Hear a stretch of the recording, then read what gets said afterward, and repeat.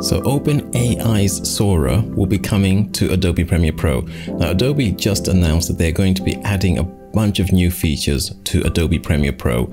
Generative AI with a new generative AI video model. Now this new video model will be able to do quite a lot of different things, and it's going to not only feature the Adobe Firefly model for video, it's also going to feature OpenAI Sora, Runway's model, and Pika's model. You can use those ones if you want to inside of Premiere Pro. Now Adobe are saying these new features are going to be coming this year, bringing a range of new generative AI features to Premiere Pro soon. Now these features are going to be generative extend, object addition, object removal.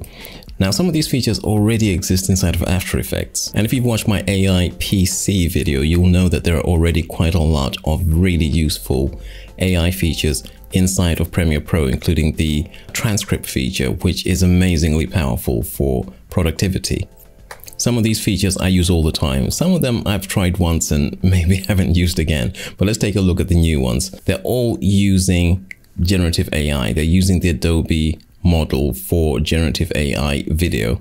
So it's been about a year since they came out with their Firefly for Photoshop, and 6 months since they came out with the excellent vector-based Firefly model for Illustrator. This is going to be the one for Premiere Pro. So let's take a look at what these features are going to be able to do. Now the features are going to be inside of Premiere Pro itself, and you should be able to do, number one, object replacement. Now what they're demonstrating here is adding an object. In this case, we're going to make a selection and then we're going to add some diamonds to this particular case. And there you go, boom.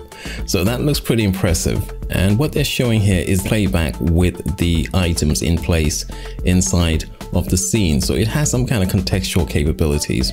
You'll also be able to remove objects using Adobe Firefly.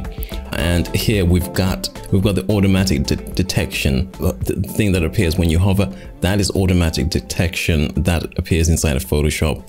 We're going to be seeing this inside of Premiere Pro. So you can remove anything that has a logo or brand name that you don't want to have inside your video.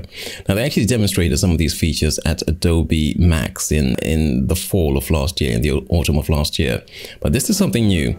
You're going to be able to extend a video, and using the Adobe Firefly model, you just extend the video and it will generate new content based on whatever it sees. Obviously, it's going to be aware of, obviously, of the context that you're working with. So very similar to the way Photoshop works, except of course, this is going to be video. And the thing that really is kind of amazing is that they're going to be allowing third-party models inside of the new Premiere Pro. And not just third-party models, but all the major ones are going to be apparently included. So we've got the ability to use Pika, which is one of the early models for creating video. And here we're just extending a video using Pika. And even more amazingly, we're going to be able to create original scenes using generative AI. So the user interface is going to be familiar to anyone who's used Photoshop. But here they're actually demonstrating OpenAI's Sora model. Completely new scenes that you'll be able to use inside of your video. I think this is going to be really useful. I think this one is going to be excellent for pretty much anyone who's using Premiere Pro and needs to add anything extra that they haven't got footage for. Now in these examples we've seen Pika and OpenAI, but they'll also have the Runway model, and you'll be able to use these models inside of Premiere Pro, and it's going to automatically stamp them with the recognition of whatever AI you used for that particular edit. That's the same thing that happens inside of Photoshop. So this is pretty exciting, and they haven't got an arrival date, but they're saying that it's going to be this year and pretty soon. So I'm very excited for this. And if you want to learn more about this, definitely subscribe for more videos, because I think this is one that I'll be keeping an eye on. I've been very impressed with the vector-based model that they come out with, and I hope that they improve that, because it can do with even more finesse. And this new one here will keep Adobe competitive, because I'm pretty sure that their competitors are looking to add this kind of functionality inside of their platforms as well. So subscribe for more of this type of content, and I'll have some useful links in the description.